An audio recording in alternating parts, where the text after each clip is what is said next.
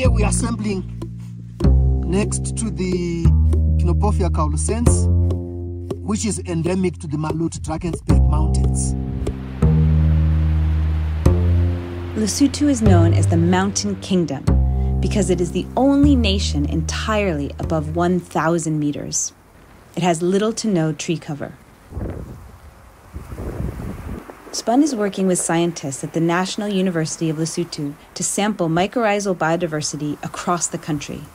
Researchers believe fungi from high-altitude wetlands of Lesotho are particularly important because they help wetlands store extraordinary amounts of carbon. These wetlands here, if they are conserved well, they make a contribution to climate change mitigation because they are carbon sinks. They sequester carbon, they store it when they are healthy.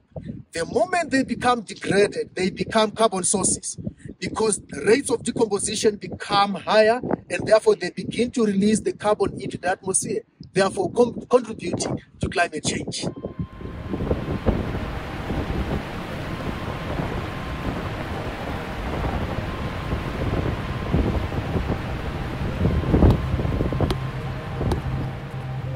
Like most African nations, Lesotho is on the front line of climate change. Their extreme high-altitude ecosystems are facing rapid warming, and their valleys are facing intense soil erosion.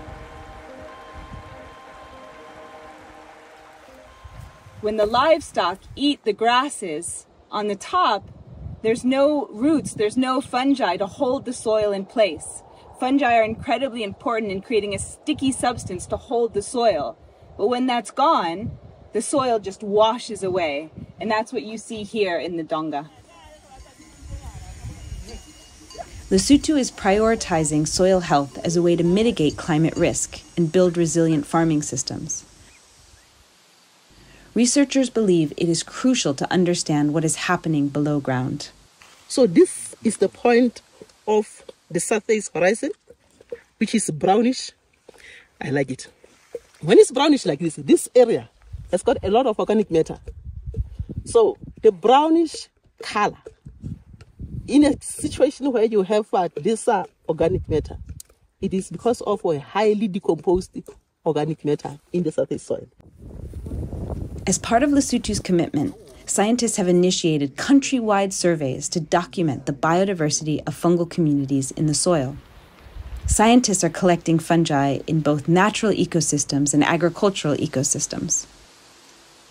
Most farmers in Lesotho don't rely on chemical fertilizer, so we're very interested in understanding the mycorrhizal communities, the fungi that are powering these bean plants to grow big and healthy, all in the absence of chemical fertilizer.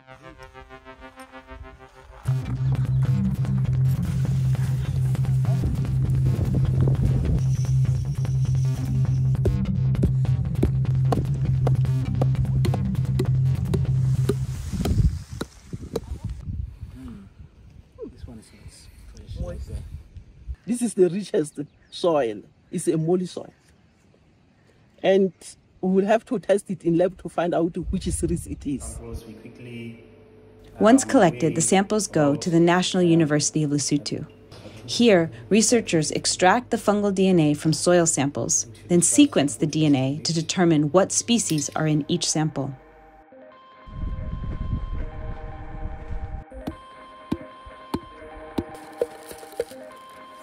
Soil is one of Lesotho's most important resources, but it's also disappearing. It is estimated that the country loses close to 40 million tons of soil every year. Loss of soil through erosion is worrying because over 70% of Lesotho people rely on agriculture for subsistence and income, so soils must be kept intact and healthy. Protecting underground ecosystems is important for agriculture, but also for water. The high-altitude wetlands of Lesotho help provide clean water to southern Africa. But the fungal communities in these ecosystems have yet to be documented. We're really excited about these high-altitude wetlands because no fungi have ever been collected and recorded and geolocated at this spot. So we have no idea what we'll find.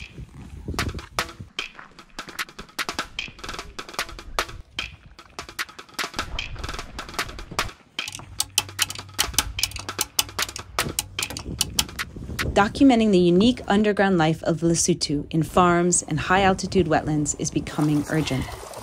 By systematically mapping the biodiversity of mycorrhizal communities, Lesotho is helping put soil at the center of conservation and climate agendas.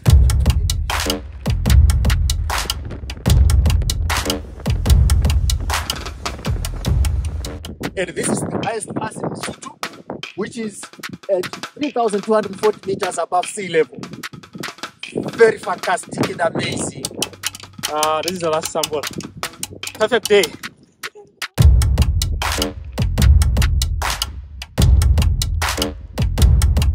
It's really cold. Like, it's really, really, really cold.